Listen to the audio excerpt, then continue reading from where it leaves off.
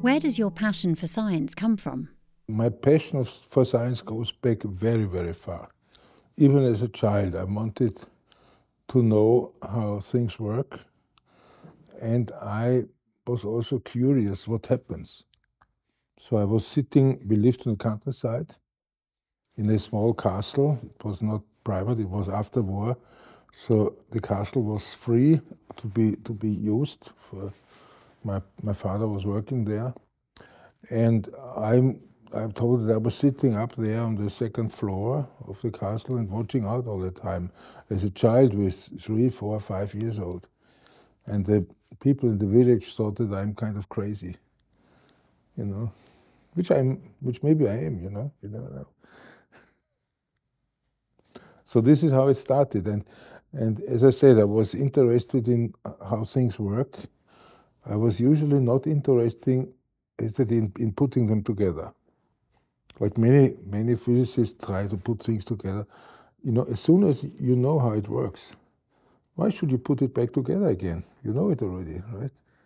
It seems to be curiosity, right? And it seems to be curiosity for everything. Was there a single defining moment when you decided to pursue science? I don't think that there was a single moment which made me decide to go for science.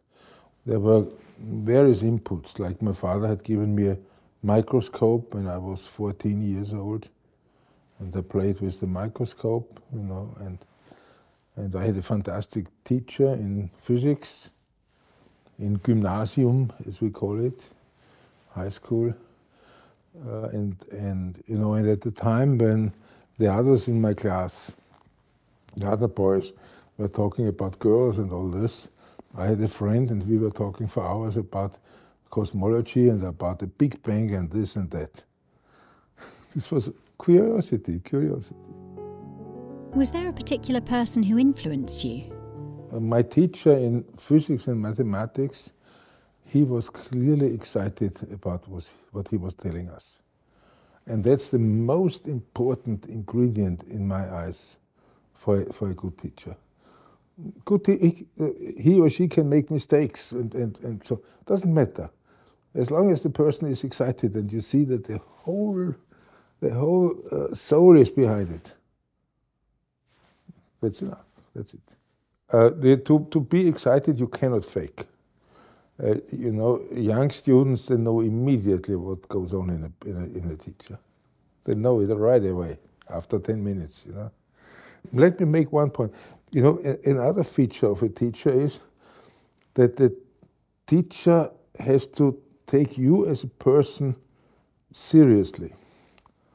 Like I had a teacher in another field who was very cynical and made jokes about us, but the fact that he made jokes meant that he took you seriously.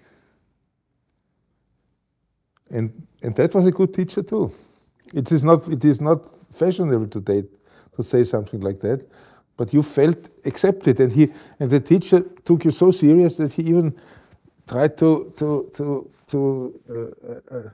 make fun about you. At least that's the way I saw it. The worst are teachers who don't care.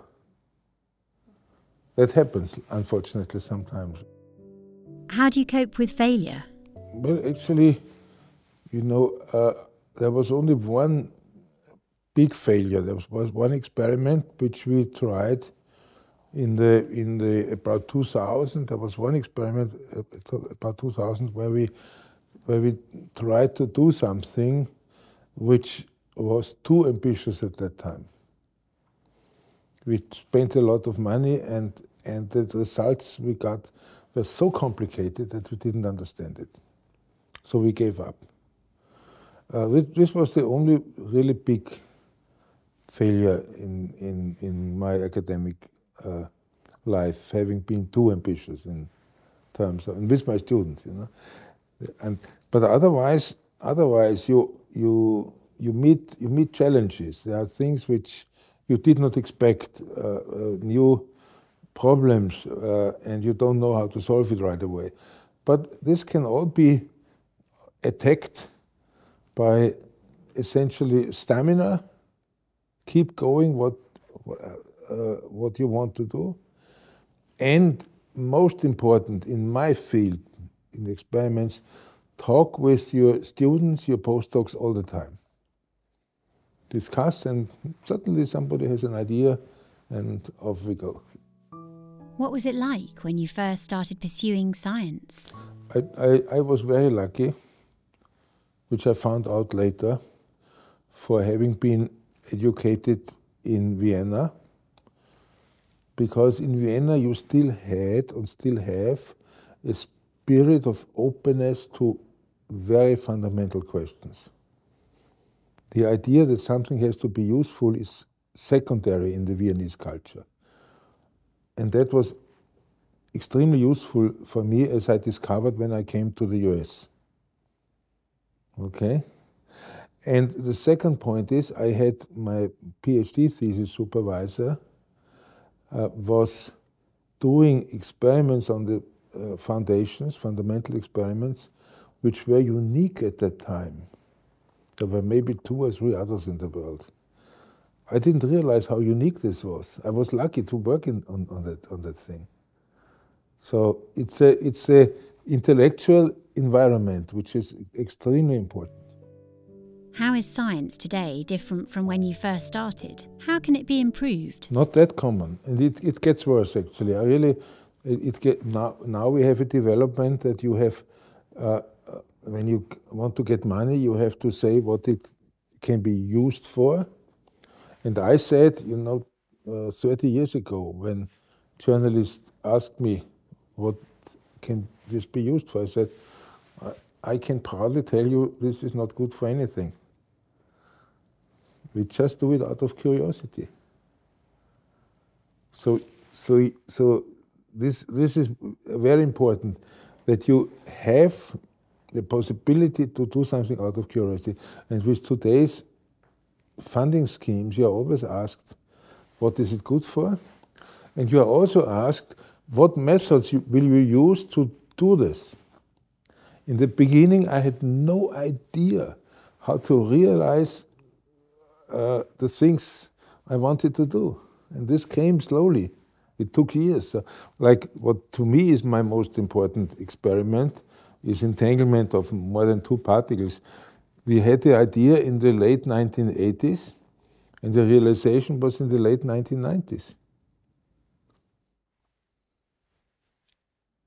So my appeal is really that funding agencies, universities, and so on, should be much more open to really curiosity-driven research with no application in mind. I will fight for that as long as I'm alive. Not for me, actually, but for the young people. The young people need to be encouraged to do this kind of thing. What attitude do you need to be a successful scientist? But this attitude is playfulness, personally, and that also means that, like myself, I never worried about my career. I never thought about what will I do, where will I get the job. This was just not a theme. I worked on this kind of thing because I was curious and I enjoyed it. And the rest came. I think today there's too much worry about what will happen and so on and so on. I tell young people, if you find something where you are curious about and where you are excited about, do it. Don't listen to what your supervisor tells you or what other people tell you, because if you are excited about it, you will be always better than the others who are not excited about it. How do you like to spend your free time? In my free time, I like to sail. I have a boat on the lake in Austria, and I love to just be on the boat. This is an old wooden boat. Just to be on the boat and fix this or that, and so that's already relaxing. Sailing is then the top. I also like to sail sometimes on the Mediterranean with the crew and so on. And I think I know why sailing is so important for me. This is because when you are sailing, Your complete mind is focused on just what happens on the boat and on the wind and on the waves and all this. There's no possibility for your mind to go off and think about the usual daily problems or even the questions, what do you have to solve in science and so on. So it takes you a complete person, and that, I think, is a kind of recovery to get strength and so on. And the second thing I like to do is I collect old maps and I collect old views. And with the maps, it's a focus on political change. So like a map of the Soviet Union is very interesting to look at today, you know. A map of the British Empire is very interesting to look at. And even way back, you know, 100, 200 years ago, the maps of Europe, you know, like how big Sweden once was, for example, and all these things. These are very instructive. It tells you in the end how unimportant some questions are. The name of my boat is 42, because this is taken from the Hitchhiker's Guide to the Galaxy. You know, there was the question about life, the universe, and everything. And the supercomputer produced the answer, which was 42. And my boat is the answer.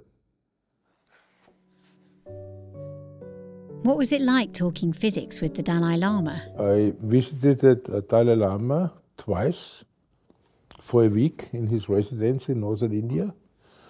And he went to my lab, actually, in Austria, and looked at the lab. He has a scientific mind, very clear scientific mind. And he asked the right questions. So we talked about, on the one side, the basic statements of quantum physics, and on the other hand, he told us some of their philosophical findings, not meditation and so on, but some of their philosophical findings, which are quite interesting. It's a very interesting discussion. It's not written up yet, but at some day it has to be written up, what came out of it. And what that actually tells me is there maybe are interesting parallels between Eastern philosophy and what we are doing, but I say maybe, because some of these explanations are wisdom in hindsight. Now, I told there were some leading Buddhist teachers and philosophers there also. And I told them, when it is said that quantum mechanics has realized this or that, then I believe that under one challenge. Tell me one thing which we have not discovered yet, and I go to the lab and check it. This has not happened. What about the future of quantum mechanics excites you? Well, the most important question is, why quantum mechanics? Quantum physics is probably the most beautiful mathematical theory humanity ever invented. And it's also the best proven. It's incredible how precise the predictions are realized. But as John Clauser said in an interview recently, he doesn't know what goes on. Why? Why do we have this? And this is, in my eyes, one of the most important questions. And I think it has to do with what is the role of information versus reality.